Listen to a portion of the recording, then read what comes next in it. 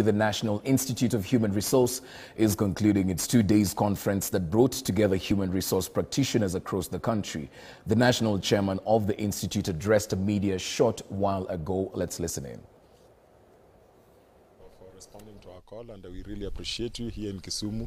Their names I know, but some of the faces have disappeared a little bit, but I'm happy to see you again. We are here for 3 days.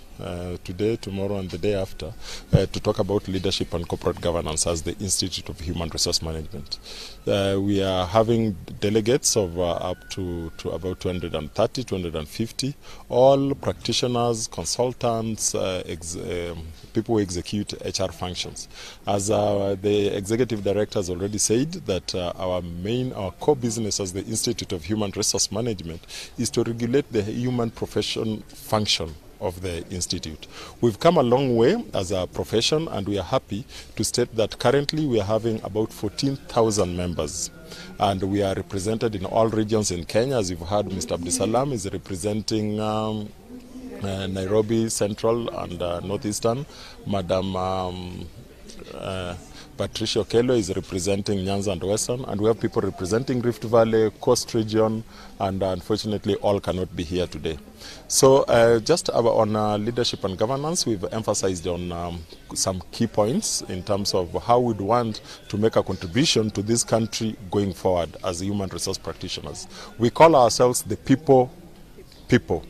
The people representing, or not representing really, but making decisions on human resource in organizations and country. And we all know the functions of human resource in any organization. It turns from ensuring the organization design to ensuring that their competencies are built through capacity building, through recruitment, through the various trainings and development programs. We are responsible for grievance management, or the disciplinary processes, if you'd like to call it. We are responsible for terms and conditions of service. We are responsible for welfare affairs in organizations. And this then makes the entire human resource system. For today, we are throwing a challenge, and this is what we have requested. We had our guest speaker, who is the Vice Chair of the Justice and Legal Affairs Committee of the National Assembly, Dr. Otienda Molo, and gave us very good highlights on how he thinks we should manage people so that we can become a better society in this country.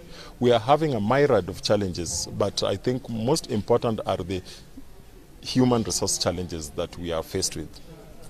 We've addressed issues of corruptions, both in the public and private sector, why we are dragged behind, our governance system at the national level and in our institutions. Our running call today has been one major thing that we are asking, and we want to make a huge contribution in all the executive recruitments that we are having in this country.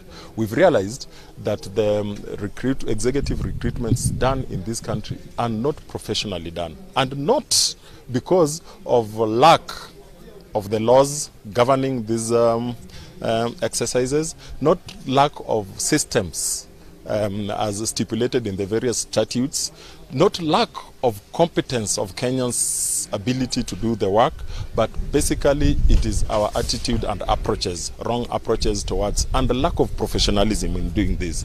So we've said, for example, we are coming into the recruitment. I know we all know that there's a vacancy in leadership positions. Most important is that of the Chief Justice.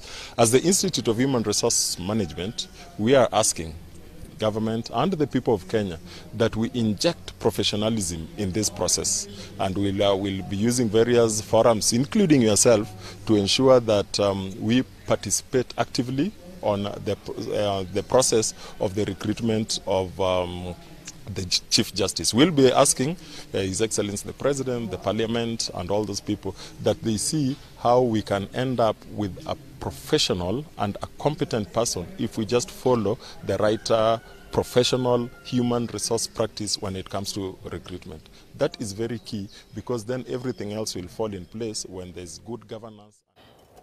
The chair of the Institute of Human Resource Management there, just speaking to us from Kisumu on what is required in that particular field.